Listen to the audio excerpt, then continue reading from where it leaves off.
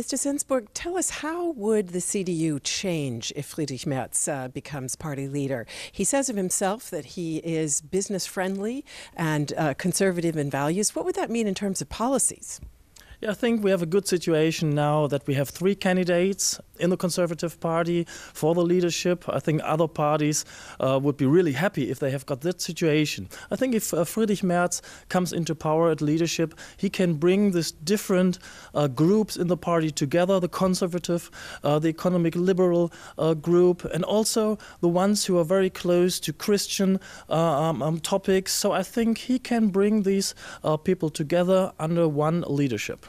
He said today that he would like to sharpen the conservative profile of the party, and he made it clear that he'd like to win back some of the voters who have drifted away, for example, to the right-wing nationalist AfD. He's not going to do that with business-friendly policies. What might he do? I think that is belonging to the conservative topics, to the conservative issues of the party. He said that he will answer in short, very clear answers to the questions that has been raised by the AfD, the ultra-right party. So I think he will give very clear answers to these conservative questions. What about in terms of foreign policy? He said of himself that he's a transatlanticist, that he's a pro-European, but the Chancellor would say the same thing. What's he likely to do differently?